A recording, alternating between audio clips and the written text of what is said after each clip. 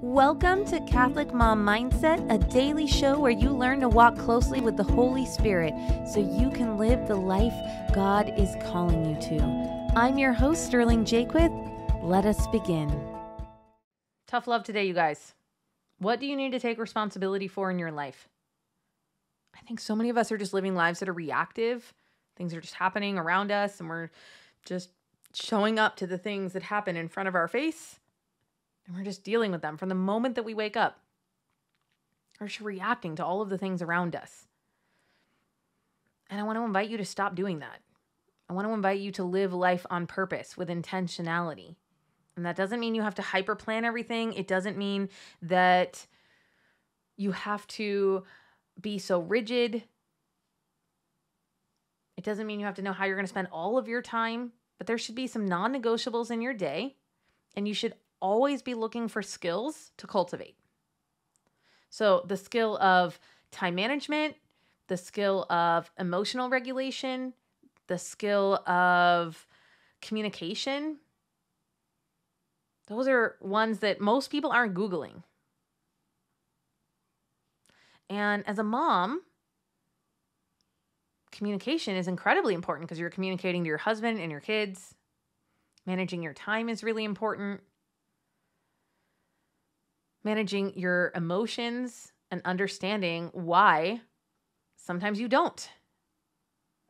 And being a scientist of that, right? All of us lose it on the kids. All of us have moments of that where we just yell at them.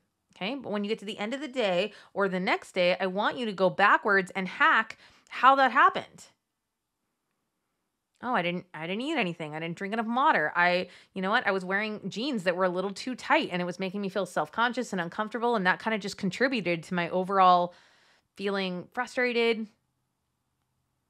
And then I'm watching the kids do X, Y, and Z, and that drives me bananas. Okay, but all of those are room for improvement items. Okay, how are we managing your sleep? How are we getting you more water? How can we get more movement in your day? And I wouldn't do all of these things at once, but just slowly start living your life on purpose. I have an elliptical machine, and recently it's in our sunroom, which isn't really temperature controlled. It's kind of like a porch that's closed in. And so I wasn't using it.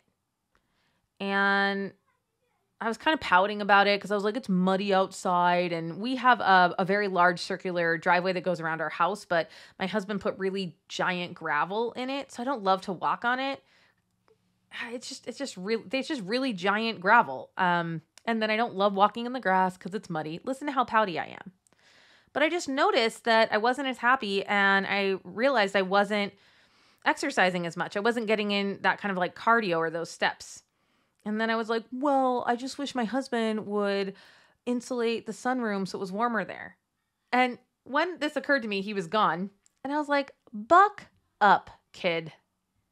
Go get that elliptical machine, which has wheels on the front of it, and wheel it somewhere in the house so you can use it. And I ended up putting it in my room, and I had my daughter help me. And it was a little tricky getting it around the corners and fitting it into the room, but we did it, which was awesome. It felt amazing to do that. And she was so proud of us for doing it because I think she looked at me like, you're not going to be able to do this without Dad. And I loved showing her that I could. And I don't like the way it looks in my bedroom. I wanted to put it in my office, but the way the hallway works, I couldn't get it around one of the corners. So I ended up putting it in my bedroom, and I don't like the way that it looks. But I just had this moment where I was like, yeah, who cares? So the elliptical machine is in your bedroom over the winter. You're a lot happier when you exercise a little bit every day. And this is what I mean about taking responsibility of our lives and not living in victim land. And then recently, emotional abuse kept coming up in coaching with my clients, in my Slack groups, and in my life. And I realized I didn't know what that meant. I had a vague sense of what emotional abuse meant, but I didn't really know what the definition was, how to identify it, and some very quick go-to strategies about what to do about it. I definitely know how to manage your mind and how you can talk to yourself to regulate how you show up. But people kept saying, but like, what if it's emotional abuse? And so I thought, yeah, I should just go learn about that. And so I went to the internet and I ordered a workbook and an actual book and bookmarked some YouTube videos, and I'm going to go learn about what is emotional abuse, how to identify it, how to set boundaries so that I can teach it.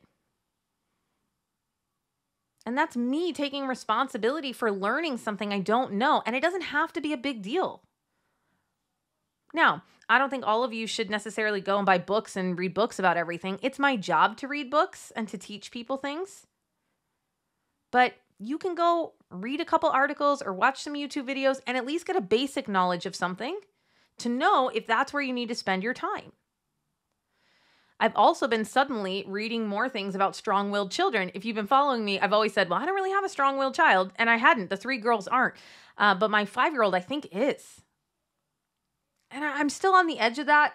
I can't tell if it's just boy energy, but he's very willful. And our regular parenting tricks do not work on him. So instead of being frustrated about that and throwing my hands up in the air, I was like, yeah, okay, I'm just going to go learn about that. What is a strong-willed child? What is different about that? Is it a real thing, right? Sometimes my brain is like, is this a real thing? Or is this just one of those labels that we've created and it may or may not be real? Or maybe we're overly sensitive about it. I like to go find out for myself. And so what do you need to do?